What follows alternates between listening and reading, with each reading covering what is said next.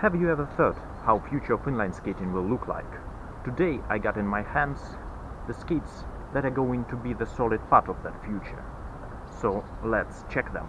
These are POWERSLIDE NEXT. Hello YouTubeers, my name is NikZvi and you are on the channel for those who love inline skating and wants to progress in it. And here they are, POWERSLIDE SupercruiserNEXT with 110mm wheels. I got these skates for more than a month now and I've been skating in them all the time in all weather conditions on all the surfaces, so you can see that they doesn't look like a new skates anymore. And so the time has come to share my opinion on them. Am I happy with them?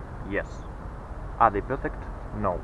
But let's start from the beginning. So the wonderful box that I've showed you in one of my previous videos includes one left skate, one right skate, one T-shaped octagon screwdriver, POWERSLIDE booklet with absolutely no information on these specific skates, and few liters of fresh Chinese air. Yes, POWERSLIDE NEXT are made in PRC, People's Republic of China, and there is nothing left in the box. No heel brakes, no additional accessories or screws. But that's okay, because we can move now directly to the skates.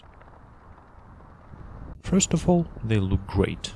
They look different from other free skates, and that's awesome. But that's not only the design, it actually comes from functionality. Let's at first look at a small new features. This imitation of sole plate. I am not an aggressive skater, so I don't know if it really works. All that I can say is that I can stay on it. If you are an aggressive inliner, write in the comments what do you think about it. Is it really useful? We also got this big slider and it's a very nice thing. You can see how I've already scratched it. I like to slide with the boot after clumsy jumps, so I can replace it in future. Also, we got here the cuff mounting that could be adjusted. Some cuff rockering, and that is also a great innovation. You can adjust not only the height of the boot, but also the tilt of it. It can really help to avoid corns or bruises on the ankles.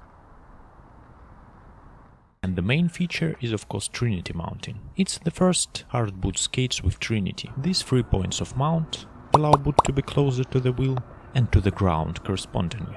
POWERSLIDE states that with trinity mounting the feeling for 3x110 is almost the same as for 4x80. I don't think so. You can see that the difference in height is still quite big. I was skating in 4x84 rollerblade fitness skates not a long time ago, and I think that the feeling is much closer. What Trinity also gives is an enhanced power transfer. Maybe it's some kind of placebo effect, but I can really feel that the skate is a continuation of my foot. I can control the slightest movements of the blade, and that's cool. We got the aluminum frame here. It could also be adjusted a little bit, but you can move it only to the front or to the back. The length is 243mm. That's the standard length for 4x80, for example, so you can see that there is some distance between the wheels. It affects a little such things as stair skating, for example. It becomes a little bit trickier, but not too much, and that is a standard practice for 110 three-wheelers. The frame is the same, but the wheels are bigger, what makes them less maneuverable but more stable, at least at the flat, not rockered setup. For example, it's harder to fall back on them, you have to cross that line of balance.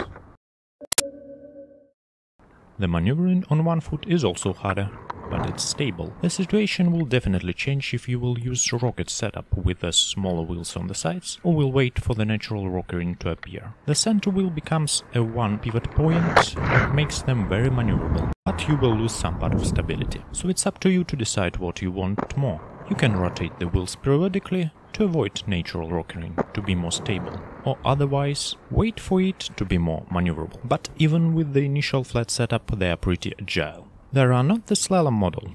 3x100 will be much better for slalom, but for urban skating they are agile enough.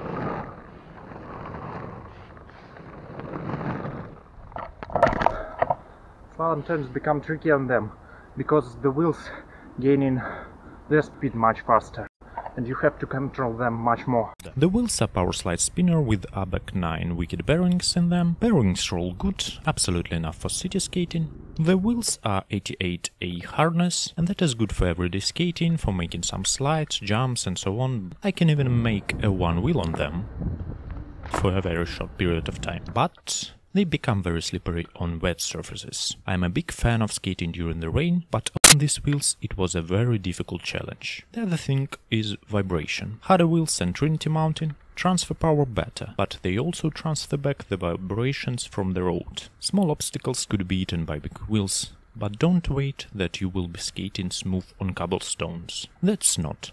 You will feel it. The good thing is that big wheels roll on hard surfaces much better. The risk of stuck wheel is minimal and the flow is amazing.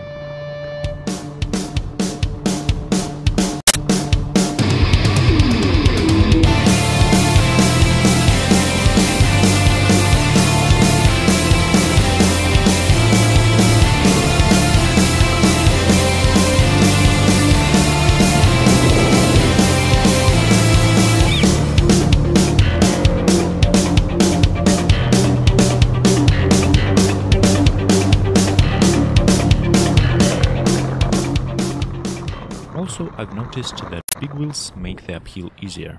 You simply have to make less moves, because each stride is long on them, and hence spend in less efforts. These skates have my Fit Fat Boy liner. Very comfortable liner with soft padding. I think it's even too soft.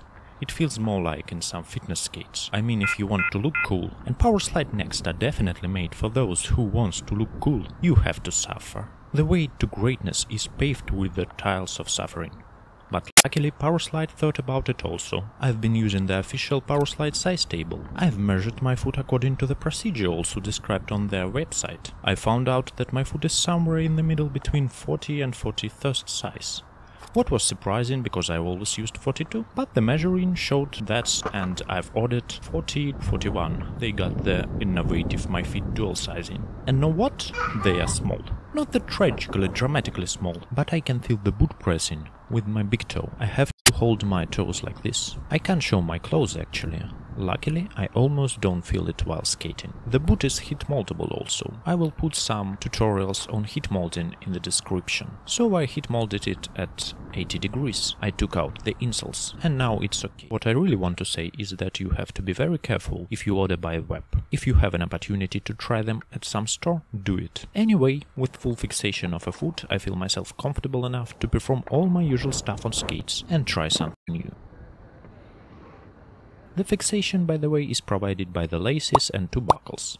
There are waxed laces that you can lace the boot with and then lace also the top of the liner. That gives very nice fixation, but it's very difficult to take the skate off with such a type of lacing. Or you can lace only the bottom and fix with the buckles. One heel fixation 45 degrees buckle and one on the top of the cuff.